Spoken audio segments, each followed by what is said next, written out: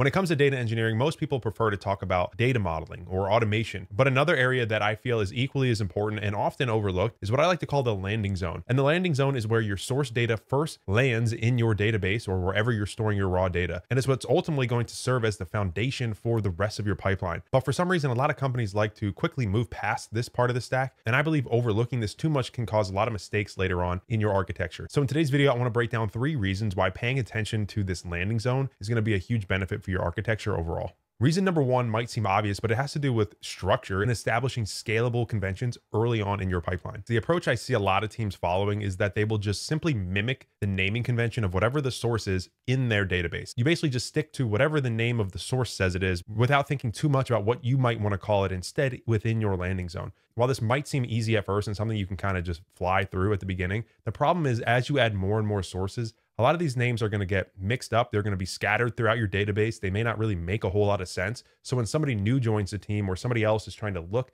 at the database, they might not immediately understand what a particular database or schema represents. And in my experience, this is one of the fastest ways to start making a mess of your database, which again is why I think it's so important to pay attention to this landing zone. Instead, I think the landing zone is a great place to establish your initial naming conventions. So for example, something as simple as creating a separate database that's just called raw or whatever you want to call it to indicate that it's for raw data only. And then all the underlying schemas in there are named based on their source. But at least in that case, they're grouped together all within a raw database so you know exactly what it represents. Or if you have everything already in one database, you could prefix all of your raw data with raw underscore and then the name of the source. It might sound really simple, but even just this simple naming convention alone can add a lot more organization to your database and just allow other people to understand exactly what's going on. Plus, it can scale much easier for more sources because you know exactly the convention you're going to follow. You just rinse and repeat that same convention for any new source rather than just blindly throwing it in your database and naming it however the source is telling you to name it. As my dad would say, this is something that I believe is easy to do, but easier not to do, which is why I think a lot of people tend to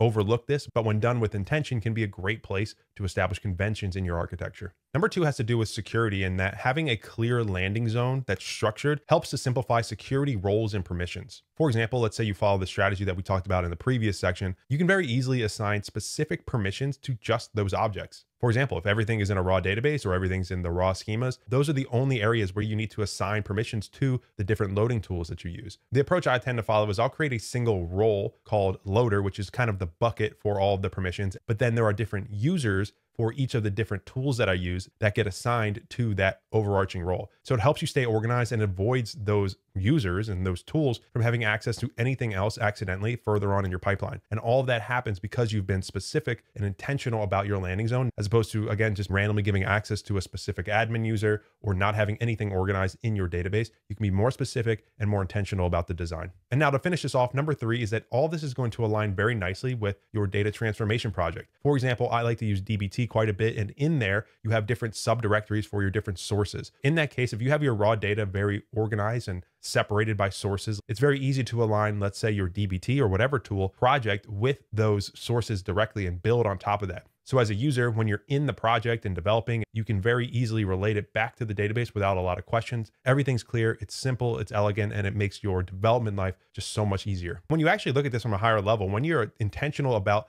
the landing zone of your project, the mentality and the organization and just the overall structure of how you start there is going to trickle down into the rest of your project. Why would you only establish these kind of conventions in one part of your project and not the rest? So if you're making that effort in the landing zone, it's going to apply to your data modeling, it's going to apply to the marts layer, it's going to apply to your reporting and all across the board, because you're effectively setting the foundation for what the rest of the stack is going to look like and what your expectations are. I encourage you to make the effort to revisit your current landing zone and understand if you're following these types of things or where you can introduce some new ideas to improve your current design. So hopefully you found this helpful and got some new ideas. Thanks as always for watching, and I'll see you at the next video.